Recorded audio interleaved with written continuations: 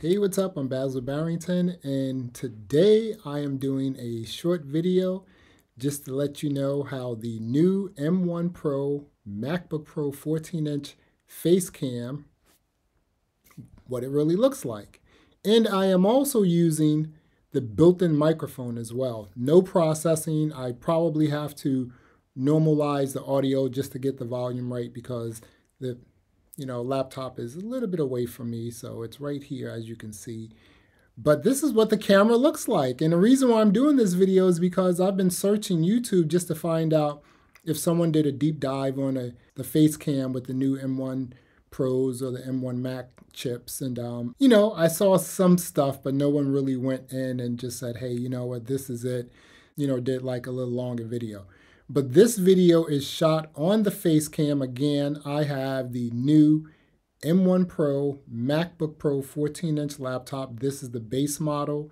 I just have I have a 1 gig terabyte hard drive, SSD hard drive. So that's the only thing I upgraded on this base model is the hard drive. So when they first came out with the M1 chips, I went on ahead and I purchased the Mac Mini M1. Now again, that thing is a beast. That was the base model.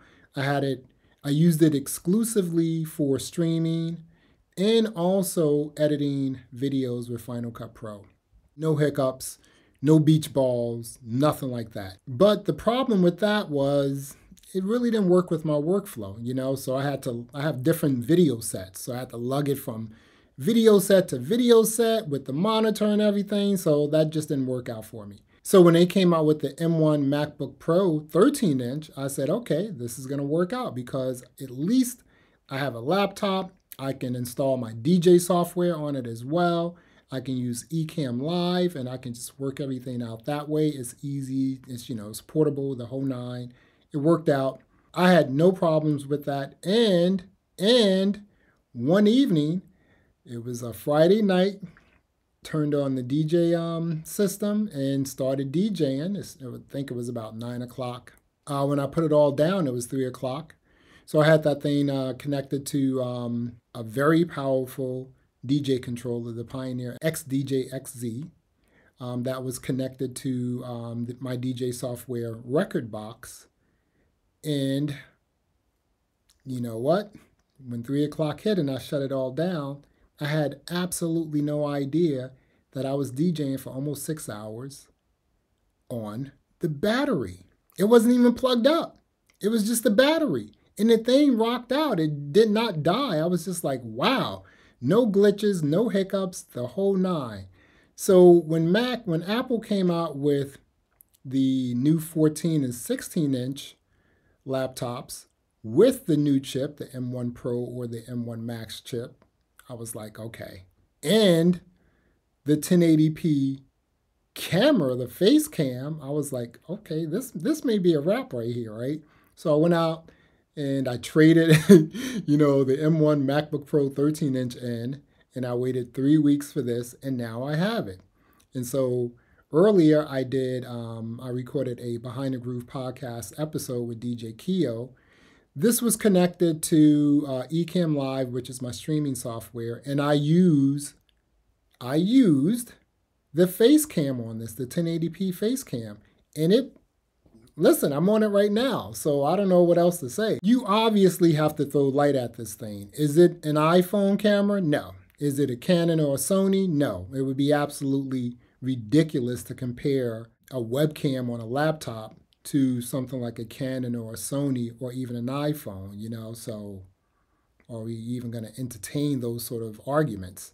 It's silly, right? But I thought that, hey, if Apple came out with the latest and greatest M1 chips or whatever it was, M2, but we know that is like M1 Pro and M1 Max, and the laptops had a new face cam, it was 1080p, I was going to trade that in and get it. So I have the 14. The 16, I had the 16, the last Intel Model 16, a beast, but every time I was editing video, fan would go off, thing was loud as anything, no problems here. So I'm really pleased with this face cam. Again, I am throwing some light at it. I have a ring light on right here, and I have 2 key lights on, but they're very dim, so they don't really do anything, right? And you can just look for yourself. You can just see for yourself what this looks like.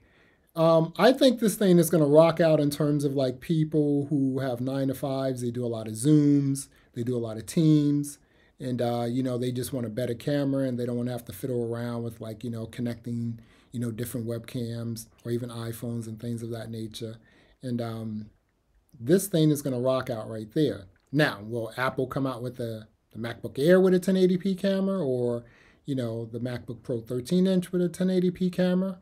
Probably. Why not? Why would you have these other laptops with like old cameras in them like 720p? Even though they're good. The other cool thing about this camera is it does remove.